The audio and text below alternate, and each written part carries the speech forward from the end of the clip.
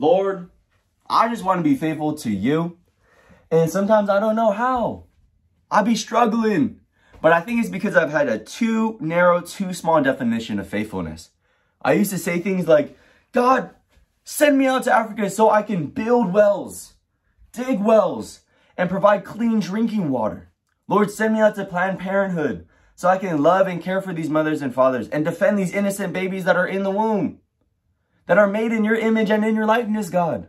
God, I want to be faithful. Therefore, send me out to college campuses so I can declare your name and share your gospel, Lord.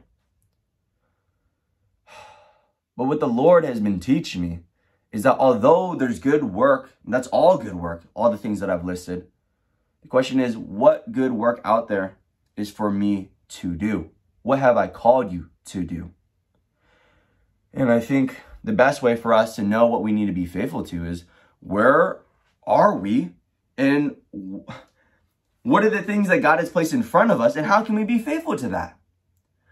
Where am I already going? Where are the places where I am already and I'm going to next? As well as who are the people that I've connected to, as well as passed by on a constant basis that I have to be, or not that I have to be, that I can be faithful to. And so how can I be faithful to God? Because faithfulness is just having a Christ-mindedness when you do things. Faithfulness is just stewarding the things that God has placed in front of you well. And so when I'm at the cafeteria, when I'm in class, when I'm in that intro to marketing business class, how can I be faithful? When I'm playing basketball, how can I be faithful? When I'm sharing the gospel, how can I be faithful? And so I think a perfect Jim Elliot, a Christian evangelist, would always pray this prayer. And it says, and he would say, Lord, wherever I am, help me to be all there. And I think just that prayer is perfect for faithfulness. I think that encapsulates everything that faithfulness is about, because it's wherever I am, how can I be all there? How can I be all there? Because although there's good work that can be done out there, what work is in front of me that I can be faithful to, that I can do well? And so I just pray that wherever God has placed you, I just pray that you can be all there, that we can be present wherever God wants us to be. And so when we start to think that faithfulness is some concept that's out there, it's over there, we lack the vision of how we can be faithful to where we already are. I talked to my professor, shout out, Dr. Lundy, Biola University. I asked him, I was like, Dr. Lundy, I don't know how to be faithful. I was like, I don't even know what faithfulness is. And he drew a little circle. Don't worry, this is Sharpie. Don't worry, Grandma. It's not a tattoo. It's a little circle. It's some lines. It's supposed to look like a pie. He said, Dr. Lundy said, faithfulness is like a pie.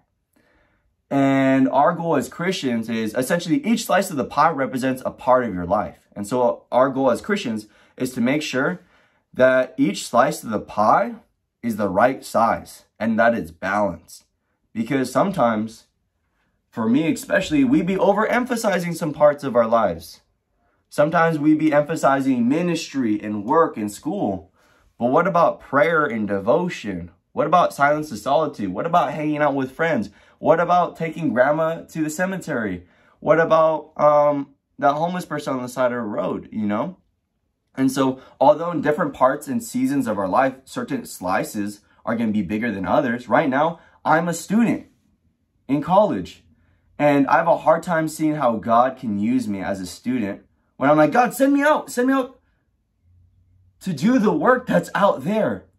But in reality, God has me where he has me right now so that I can be built up, that I can be equipped, so that I can continue so I can have a strong foundation before I get sent out, whatever that means, or wherever God has placed me. How can I be faithful? And so one great practice for us is, when it comes to faithfulness, draw out a circle, mark out the pies. What are parts of your life that you already devote your time to? And how can you be faithful in those categories? How can you be a great student? How can you do good at your job? How can you do good as a father? How can you be a great son? How can you be a great daughter? All those kinds of things. Start listing those out and ask yourself those questions. How can I be great in the roles that God has already placed me. And also pray, God, what roles in the future do you have for me? And surrender those to the Lord. And so I just pray that we could be all there, that we can be present, that we can be faithful to everything that God has placed in front of us, that everything that we do has a sense of Christ-mindedness, has a sense of stewardship for the Lord. And so one thing that I also want to highlight is for you students, we will always be students because we have a teacher, and that's Jesus, that we strive to become like, and we strive to follow, we strive to implement his teachings. And the Christian life is a life of being a student, and we are students for life. And so don't think the fact that you're a student doesn't mean that you can be faithful to God, when in reality, being a student is one of the greatest roles and will be a role that you always will be as a Christian. And so, God is good. God's gracious and merciful, slow to anger, and abounding in steadfast love. And so even when we're imperfect, God's graciousness, his sustaining power, his strength, keeps us going.